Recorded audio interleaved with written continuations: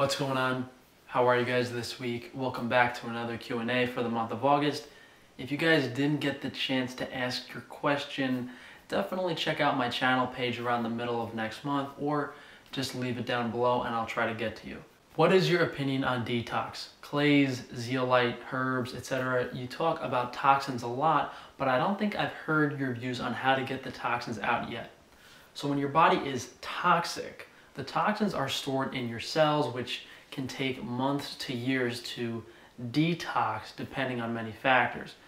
Taking certain things like activated charcoal or clay may help alleviate symptoms from the liver pushing toxins into the digestive tract for excretion, but aren't practical long-term. And herbs and certain things that people are taking for detox are actually harming their body because the liver needs to process them instead of detoxing your cells. So you really need to go on a high quality diet, drink high quality water, remove radiation from your environment for months to years to heal from a modern lifestyle. Who, in your opinion, should avoid carbs? What metrics should people use to find out how well they are tolerating carbs? So I believe carbohydrates are necessary in the diet in order to be healthy. You always want to go by how you feel when you consume it. And if you have certain health conditions or you're in a high radiation environment, you might not feel so good consuming carbohydrates, and then you have to take precautions, usually incorporating probiotics. What is the best way to reverse insulin resistance in a healthy way, i.e. not relying on the carnivore diet? Some studies apparently showed people who ate fruit improved metabolic health. So what are some misconceptions regarding this, and what would your protocol be if you were insulin resistant? So almost any disease is a result of toxins and radiation in the lifestyle. I would focus on EMF reduction with protective clothing, sleeping in a canopy. We are getting the clothing back on Wi-Fi shielding, but I do have canopies. And I can't emphasize this enough. It doesn't matter how good your diet is. It doesn't matter how much you exercise. It doesn't matter what you're supplementing. Reducing radiation usually triumphs over all of those as a level of importance. After you reduce that radiation, you could increase food quality by going organic, adding more animal foods, only drinking quality water. When that's done, you can address nutrient deficiencies, maybe take supplements here and there. And that answer I just gave applies to just about any health issue someone is experiencing. The basic first step is reduce environmental radiation, wear protective clothing, spend your workday in a bed canopy, sleep in a bed canopy, and then address the diet, what you're drinking, supplements. I wanted to ask what your thoughts are on enzymes in the form of pancreatin, as well as are the enzymes in bee pollen useful? So when I was sourcing products for my digestive enzymes on organ supplements, I couldn't get a straight answer on what was in pancreatin, but it's very cheap, so I'm assuming the quality of the enzymes in it aren't that great. So I opted for buying the isolated enzymes, and I made the ratio that I wanted. Maybe there's a small amount of amylase in bee pollen, but it's insignificant. Either way, I haven't seen a digestive enzyme on the market or had one that makes me feel as good as the one I've formulated. I have a friend whose child was diagnosed with phenylketonuria, so I'm not going to read the rest of this. I do have to say that modern medicine seems to have made up a laundry list of mysterious diseases that have no cure other to spend your money going to doctors. If a child is following a healthy diet in a low radiation environment with no nutrient deficiencies, they will not have any problems. But that doesn't make doctors any money. What are your thoughts on Airpods? I wore mine for a week thinking it wouldn't have much of an effect, but then I developed somewhat of a painful pimple in my ear. Went away and came back when I continued to use them. Any idea what this could be? So Airpods are literally frying your brain. I should have made a video on them already, but people are in such high radiation environments that they don't notice the slight increase in radiation. The average person is on their phone all day, glued to it, or it's in their pocket. If you're able to shield yourself completely at night and reduce EMF substantially throughout the day with canopies, with protective clothing, keeping your phone on airplane mode, you'll be able to notice when you're in that higher EMF environment, especially using Airpods. It's like sleeping out in the country in a tent versus sleeping in the middle of New York. There's a reason they call it the city that never sleeps, because everyone's getting baked like a fucking chicken. What advice would you give to someone who's reliant on their parents for buying groceries, but they aren't willing to buy grass-fed, organic? How to make better food choices in this circumstance? So I would try to get a job or any source of income. If that's not possible, then talk to your parents. If the average person wasn't so brainwashed, they would understand that the thousands of dollars spent on nourishing your child with proper food is not comparable to them being short and ugly. Like, if I could go back in time and give my parents $10,000 now, or however much money they would have needed to feed me high quality food as a child, I would have done it. But that's just not how it is. You have to do the best with the situation you're in. And if you're still relatively young, like 10, 11, 12, 13, then just try to eat as much animal protein as possible. In a country where meat is pretty expensive, even some vegetables, how do you really stay healthy? I often find myself getting extremely irritated or just moody if I haven't eaten meat or fish in a while. Now, is that why after people go vegan for months or years, they're just completely unbearable because they need to eat something that's not cardboard? So if you can't get a job, make more money, or raise your own animals, then, I mean, I'm thinking in my mind, I would buy a rifle, get, a minimal amount of gear that I would need to survive in the forest or whatever, and just hunt deer, fish, and then maybe buy some sort of bulk grain or whatever other foods I needed to keep healthy. I mean, that's really how you would spend as little as possible living a healthy lifestyle. Harvest the expensive stuff yourself and purchase whatever you can. Why should we eat protein, fat, and carbohydrates in balanced amounts?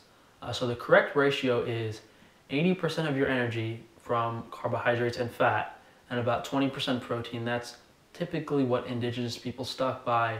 And then depending on your ancestry, that would kind of dictate, what types of protein you're eating, what's the ratio of fats to carbohydrates.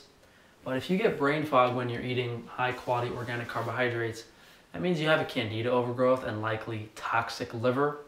The candida acts as a vessel for those toxins to leave the body through the digestive tract, but it doesn't feel good because your body's releasing those toxins and some of them are being reabsorbed as the candida passes through. Is ghee healthier than regular butter for someone with a dairy intolerance? Please, thank you, Frank. So for anyone unfamiliar, ghee is clarified butter where they remove what little milk proteins are left. And my suggestion is that if you have any problems with dairy, I would avoid both dairy and eggs for several months, maybe even longer. There are plenty of good cooking alternatives as well as fat sources in the diet. Just because what they're feeding chicken and cattle is so unreliable now that there's a lot of allergens and issues with the end result, the end product in the dairy or the eggs. What age do people stop developing facially or height-wise, or can it always be improved depending on how deficient you are in a nutrient? So height stops when your growth plates are completely fused, typically 17, 18, 19 years old. The face can change throughout your entire life. And you ever notice how old people's faces tend to be like sunken in around the mouth? That's what happens when you lose your teeth and you're not chewing as much. It's a combination of nutrition and soft tissue movement. Some people are going to say, oh, it's all about facial posture, but there's definitely a nutritional aspect there with a lack of animal protein in the diet mainly. My wife is having trouble producing breast milk for our newborn. She is on a lower carb, high omega-3 protein enriched diet for mostly grass-fed finished meat, some lamb as well, and a DHA supplement. Sounds like too much omega-3, and she's likely deficient in certain minerals as well as vitamin K2. I would supplement the carnivore deficient minerals, copper, selenium, molybdenum, manganese, definitely K2 in the form MK4, probably needs vitamin D3 as well, even certain B vitamins. And most importantly, I would add some organic carbohydrates, some macadamia nuts, even some omega-6 sources, just to give your wife the energy. You're giving her the nutrients, the animal-based nutrients, but she doesn't have energy that her body can use that well. Is there a natural remedy for gallstones? So I have an in-depth video on the gallbladder that you should definitely check out. But gallstones are from underuse of the gallbladder due to a lack of cholesterol and saturated fat in the diet. It could also be due to toxins in your diet and lifestyle. Hypothetically, if you do follow a high-quality organic diet that has plenty of animal products, they should remove themselves. Although I said in that video, I'm not sure if in a severe circumstance, if the gallbladder can excrete all of those gallstones. But they should be broken down because the bile is acidic and it starts building up again. Do you eat fish or other seafood?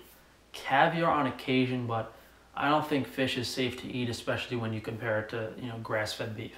Just too many concerns about what's in the ocean. Is homosexuality natural? Technically, no. The hormonal profile during developmental stages, mainly pregnancy, will determine the baby's attraction. High estrogen in our food and water supply lowers testosterone in males and raises testosterone in female babies. These hormones also change attraction in adult life, but not as drastic as straight to gay. So the baby's brain is developing in the womb, and the hormones will act on that brain and say, hey, these are your hormones, you're supposed to be attracted to this, because normally in the DNA, a man or a woman is supposed to have a certain attraction, but the modern lifestyle factors alter that. And I'm inclined to believe there's a lot more gay men than women, because although estrogen in the water is bad for both men and women, it's much more detrimental to men. Why are people always believing doctors? The simple answer is brainwashing, and my grandparents, even great-grandparents, never trusted doctors, but they really ingrained it in my parents' generation and my generation that doctors are actually good people. They're simply in positions of authority, molded to be experts at manipulating the average person. Most doctors are simply brainwashed themselves, making money for big pharma, and you shouldn't really trust anyone with an MD in their name.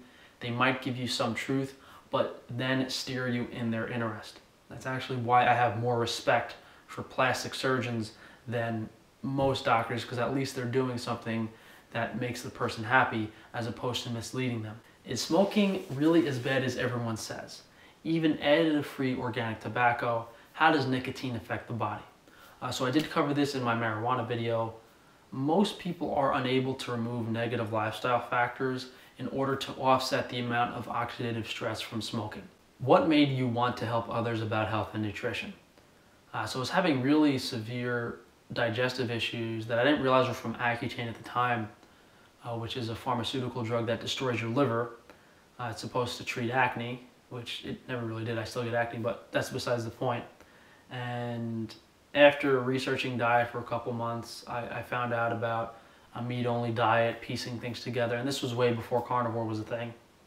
And I felt a lot better, and once I was kind of fully carnivore keto for a couple of years, I decided to launch my YouTube channel to share the information that I read in several different books and experiment a lot with myself. And that's kind of how it started, and then I kind of just stuck with it for a little while, and now after I developed some health businesses around it, I'm kind of stuck in it, so to speak. But the main thing is realizing that this world isn't run by good people, and most people are just pretending to be like me, in a sense that they want to, oh, I'm a doctor, I'm going to help you, but all they really care about is making money for themselves. I don't really want to go too in depth on that and talk too much about that today. Maybe I can make a separate video on that. But thank you guys for joining me. If you could please drop a like on the video. As I mentioned earlier, if you have any questions, please leave a comment down below. Subscribe so that YouTube can unsubscribe you next week.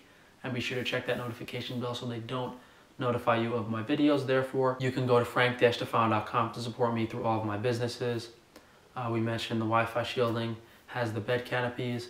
I should have the t-shirts and shorts back in stock before the end of this week. Many things on organ supplements that you guys can check out. Just go to frank-stefano.com. Everything's on there. Thanks again, guys, and I'll see you for tomorrow.